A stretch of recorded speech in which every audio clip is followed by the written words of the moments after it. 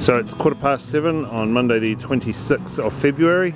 Lewis is the only one in so far, and his job this morning is to take off a level of that unsuitable material, bring it down to the same level as what we've got here, and try and do that before it starts to rain. It's meant to rain for most of the day today.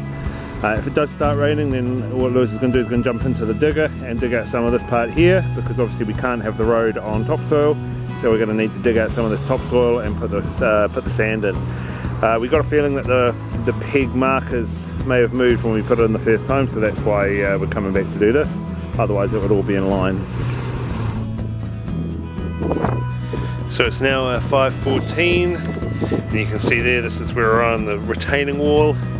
Just got a little bit to go there, but it looks as though we'll probably have to dig out some of Dad's sections in order to bring the unsuitable material over, because we're going to run out if we've got to be up to height level with the retaining wall over there. You can see there's a bit of a drop there, but of course it also has to come all the way down here. So today we did have some somewhat heavy rain, and that lost us a bit of time, so the guys had to set out, couldn't really do much while that was happening.